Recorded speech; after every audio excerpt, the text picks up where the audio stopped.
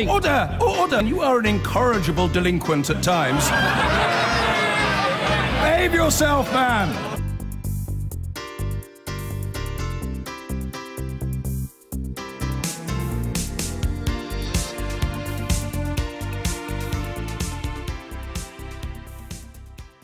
We're giving you a forewarning of something important tonight, a possible impending crisis in the NHS. Winter is coming, and that is the busy season. But strange things have been happening to climate in the NHS. There appears to have been no summer, no quiet season. It's operating at full pelt through the year, so we're heading into winter without any slack. And that could be catastrophic for waiting times over the next few months. Now, you'll see what I'm talking about in this film made by Nick Blakemore, documenting a slice of life at Queen Elizabeth Hospital in Birmingham over a 4-day period. Before you watch, remember that while the NHS is a caring human service, it can also be seen as a production line. There is a flow of people in and out of treatment, and the two have to match. If the back end is clogged up, the effects ripple back through the system.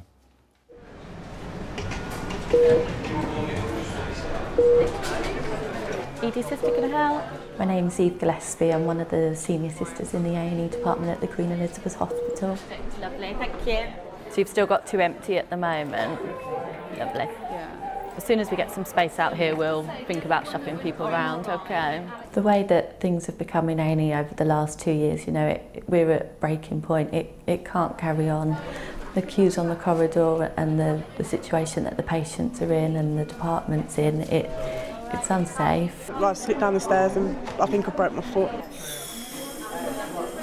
In a lot of pain. Very bad. So you just don't expect to see so many people and, you know, people not having beds, not being seen to by doctors. It just feels like we're in a third world country, to be honest with you. We're probably seeing about 100 patients more per day than we were a year ago.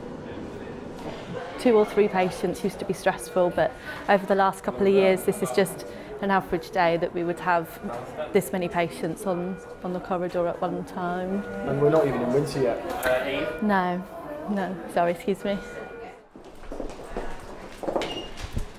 We're going into the emergency department to see a gentleman who's already been in the emergency department for over 8 hours. So, where are we going? Going to resus. He needs to be in a bed on our medical admissions unit. We haven't been able to find that space for him. I think the delay we've got is because we're waiting for a side room. Yeah, okay. So, is he going to be stable enough to go into a side room? Probably is, actually, isn't it? If we can get his blood pressure up a bit. Give him a little bit more fluid, I don't know what. The NHS is breaking at the seams. The amount of people who need the services that we can offer is growing, and we just do not have the resource to deal with them. Although he's not for full resuscitation, actually I would expect him to recover from this episode, if that makes sense. Yeah. So, okay. Brilliant. Perfect. Thank you, Adam. Thanks for updating me. The reason we have people queuing around the corners in the emergency department is because the whole system is stuck. We're congested. There's nowhere for anybody to go.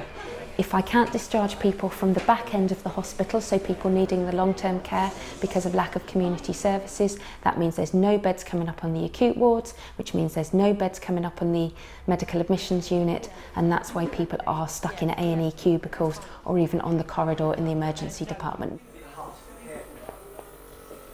Right then, Bernard, how are you feeling? Fully bluntly knackered all the time. Can't use energy up doing anything else. I've used it up trying to breathe. I've been a pain in the arse on the ward because I know I have, because I'm blocking a sick person's bed up and I know they can't do anything else for me. And you've been in hospital for, it's about 5 weeks this time, isn't it? Yeah. And because of you getting so breathless, that's why we're looking for you to move into 24-hour care, isn't it? That's right, yeah. But where? But I must have had 4 people come to talk to me, been rejected by all of them because of this. Because care homes don't normally have built-in oxygen. Bernard's told us that 4 different places have turned him down so far. And when I asked him how that made him feel, he pointed out that nobody actually gives him the direct message. The staff come and assess him and then they never actually say to his face, we don't want you. I ain't bothered snuffing it tomorrow. I wouldn't do anything to help it. I don't want reviving again. I don't want to keep coming backwards. I don't want to live whatever the rest of my life is like this. I'm going to go and leave you, all right? Yeah. Do you want me to get Anne to bring you is that still hot? Yeah, it is still hot. Should we have a catch up? Can we start moving some people down into rooms for me? The one at the front into 2, one behind into 3, and then we'll go, yeah, this chappie into 2 for me, and then the lady behind into 3. I got cancer. Right. And what happened today, Frank? Pardon? What happened today? Well, I've been very weak, and so I had to get in touch with my relatives, who got in touch with the doctors, and here I am. I phone up every morning because we live a bit of away from Frank, and over the past few days he's become progressively weaker. And how do you feel about having to wait in the corridor? Well, it's a sign of our times, isn't it? I mean, they're under so much pressure now with various things, so it's what you expect, really. 10 years ago, I never once nursed a patient in the corridor, never once had to shuffle people around and explain why we were sitting them out into the waiting room. It was easily managed within the department over the years. I mean, especially the last 2 years. Renal colic man can go into 6. It's just dreadful. There's just no space for people. I mean, walk round and see if there's anyone that can move out of cubicles so we can offload the new ones on. Yes. So asked you to come here so we can complete an assessment on your mother, who is Vera Yates, date of birth the 30th of the 8th 1924. She's got advanced vascular dementia. I won't be recommending continuing healthcare at this moment in time. Where does this leave Mum as far as her care? It just means now that her care will not be funded by health, so she will receive £155 and 5 per week from the NHS towards her care in a nursing home. I have 30 beds on this ward. Back in January, I had 3 or 4 patients possibly who've been on here for a few weeks. Most people are on here for 2 or 3 weeks at the most.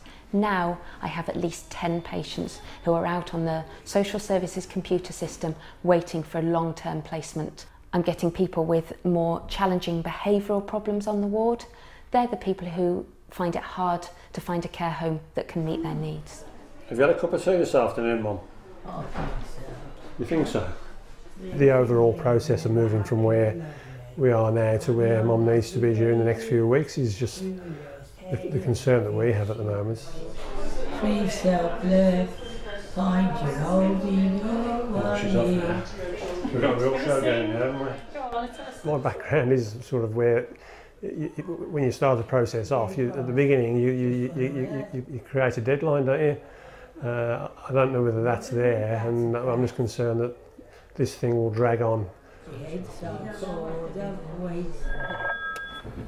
QE alert phone. Hi, trauma desk. Hello, I'm ringing from A&E. We're getting a code red through.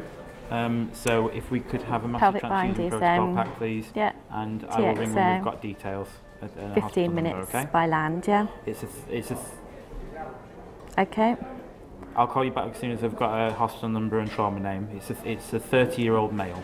Yeah. We've got 2 seconds. Yeah. We've got no ITU beds for the code red. Okay.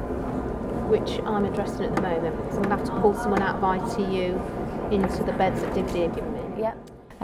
To see the NHS as it is now, I don't see it getting any better. So I've got another empty one. I don't know what the answer is to it. Okay. So we're just going to check in next door. But in my eyes, it's just gonna get worse. So he has had agonal breathing.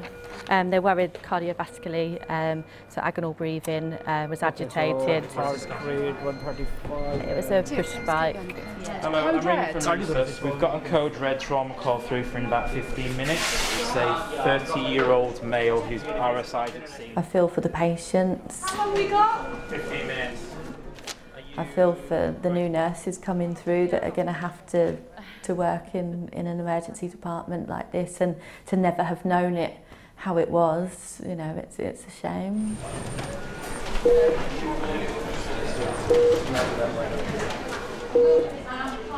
It just seems to be acceptable to treat people on the corridor, and you know, it's not dignified, really, is it? It's not the way we want to treat our patients, but we don't have a choice.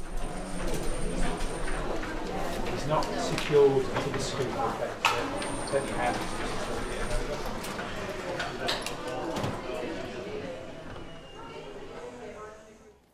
Heroic efforts to cope at Queen Elizabeth Hospital. So that's how it feels at one very large hospital. We'll talk to the chief executive there shortly.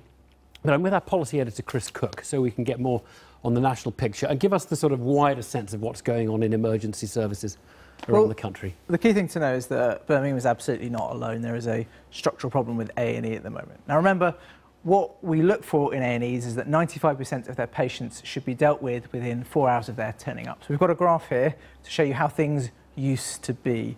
This is the 95% line, this is where they're supposed to be. This is for 2011-12. And on the left-hand side of the graph, this is summer 2011. This is the winter, where you can see there's a dip in performance, and the far end is the spring and summer. They're mostly at about 95%. Exactly. There's a little wobble in the winter, but that's it. Right. So we draw on the year after that, so we go for 2012-13. You can see there's a much bigger wobble in the winter. It takes longer to get back to the line, but you know, we're still up there. We're still in the game for 95%. It's worth drawing in now the line for 2015-16, which is a very different year. First of all, it starts off a bit lower, it dives really deeply, and it doesn't really recover. We lose a sort of chunk of performance this year, which we've never got back. In fact, if we draw in the line for last year, what you can see is that the service started low, well off that 95% line. It dived really low. It's pulled it back, but we're still going into this winter a very long way from where we are supposed to be. Right. Now, that's A&E. Obviously, hospitals do a lot more than A&E. What's the importance of the accident and emergency? Well, I mean, apart from their intrinsic importance as health providers, what you saw in the film was really quite good examples of how they're interconnected to everything else. You can't run a good A&E without good social care, without other good hospitals, without effective GPs. So the measure of the A&E is quite helpful as, if you like, it's a canary in the coal mine. It helps us see the bigger picture, the bigger health, the health of the health system itself. OK, Chris, thank you. Now, well, back in February, we showed you a film about how they were coping at Queen Elizabeth Hospital in Birmingham, like we did tonight. And we spoke to Dame Julie Moore, the woman in charge there. She was candid about the problems, but that was the end of the winter. So we have her back now to see how the management is coping with the pressure we saw in the film. Very good evening to you. What is your best case for this winter? I think the film has really said it all, that A&E is just a part of an overall process. I am slightly more optimistic this winter because what we've done, and this is a relatively new building, the Queen Elizabeth Hospital, is over the summer, starting at the end of last winter, we've been stripping out all non-clinical accommodation around the A&E department, which is due to open next week, the week after, to create additional capacity. But the walls are not elastic. We've got very little else we can do with that. So changing rooms, locker rooms, offices have all gone and due to open at start of November. You've turned those into more wards, basically? Into more beds and more assessment areas, and they will open up next week. Okay. So that's one issue. The second issue, though, is staffing, because even if we could open up lots and lots more capacity, A&E, ED is not proving to be a popular profession for people anymore because of the pressures we've just seen. So I worry about how we're going to staff those for the future. Well, OK, so it doesn't have to be bad this winter, but what is the worst case? Because we've heard kind of worries about flu coming in from Australia, all these kinds of things. What is it that you might lose sleep over? Well, it came out in the film that one of the things that's really changed over the past couple of years is patients who are delayed in hospital who no longer need acute medical care, but can't get out into the social care system or into other NHS provision. Both of those are causing delayed transfers for those patients. And we've seen that go from an average of about 20 patients 3-4 years ago to now in excess of 71. And last year we lost 25,000 bed days for patients who don't need to be there. Now, I'm a little bit more optimistic at the moment because we have a change in approach from the executive leadership of our local authority, who are making good strides, whether it be enough in time, but that we're seeing some very positive moves about how we can help people get to the right place more quickly. Right. And this is about providing good care for people. Well, it's not just about bed. OK, so let's focus on that delayed transfer of care, because when we spoke to you back in February, that was clearly a huge issue. The government says it's provided £2 billion in additional funding for social care. Is that... Are you confident that will make a bit of a difference, at least on that one blockage at the end of the system? What we've seen, so we work with quite a lot of local authorities. The two main ones are Birmingham, obviously, and Solihull. And Solihull has gone in from over 400 delayed days lost to delayed transfers of care in June to fewer than 11 in September. So with a concentrated effort you can do that, and that's been magnificent. And Birmingham, it started a bit later because its new leadership team came in later, are doing similar things. So I am quite confident we are going to see some movement happening there. But I would also like to look at what the NHS does. Because they have to... There's a care issue in the NHS as well as local authorities. Yeah, for something called continuing healthcare, where people have got healthcare needs that are assessed as belonging to the NHS. And one of the things that's been particularly upsetting, I think, is that when people want to go home to die, they're assessed as needing continuing healthcare. They're put on what's called a fast-track system. But in the past 6 months alone, 75 people have died in one of the hospitals I'm responsible for, waiting for that continuing healthcare. So they've died in hospital? Yes, rather than at home. And that's a fast-track system that's taking... months, basically. Well, yes. Yeah, well, sometimes it does take months. That's hopeless. There's a story in The Guardian today suggesting that the government is going to pay people £1,000 a month to take someone in, to take them out of hospital if they need recuperation. Does that work, actually, that you can put them in, you know, my spare bedroom? I'm not sure. It's certainly an idea that's been touted around before, and people have got concerns about how you vet the individuals, how you check up on progress, and how you would monitor that. But I think at the moment things are worth a try. Right. Do you think we ever get back to the A&E target of 95%? Basically, we're way off the target. 95% seen within 4 hours is a sign of a system that is working, and we're way off it at the moment. Well, I think one of the things that's quite difficult is how you measure this. So if you bring in a system to improve care for patients, so for example, you saw patients coming in through the emergency department who could have maybe more appropriately gone to somewhere else. So a man who came in and said, I've had cancer. Well, we've set up an acute oncology unit so people bypass the emergency department, go straight to that ward. You can't count those in the numbers going through the emergency department. And if you start trying to count in all the other pathways that you've put in to try and speed things up for patients, you do get closer to it, but we don't consistently measure it. If you provide care outside of hospital, so people don't come through the emergency department, again, so we're not always measuring the same thing. Okay. We've talked about people coming out of the system into, you know, care or whatever they need. The numbers coming in is another part of the problem that your staff there were talking about. There are more people coming in. Now, is that a problem with GPs, or is that population growth, or what is that? I don't think it's so much a problem with GPs, because a lot of the patients you saw coming in there really needed to be in. That was not something that the GPs could necessarily deal with. It's a symptom of we're living longer with more diseases, and we've seen a 16% rise in the emergency department at the QE in the past 2 years. And that is a massive increase by anybody's imagination. And I said at the start, the walls aren't elastic and we haven't got all the staff in the world, so we'll do what we can to do that, but we have to have the whole hospital, the whole system working together. What would it take to go back to the good old days? You know, Chris showed us that picture where, OK, there was a bit of a dip in winter and the waiting times went up, but it was basically 95%. What would it take? Because so far you haven't presented a hugely grim picture of this winter. I mean, actually probably rather better than some other doctors I've heard talking about the prospect. But what would it take to actually go back to a kind of well-functioning system that met all the targets?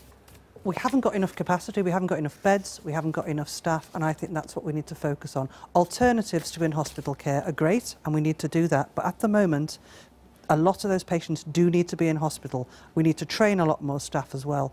And one of the other problems, why there are problems with delayed transfers of care, is it's quite difficult to staff the nursing homes and certainly for us to be able to afford the nursing homes and to get people to provide care in people's homes. We don't value caring as an occupation very much in this country.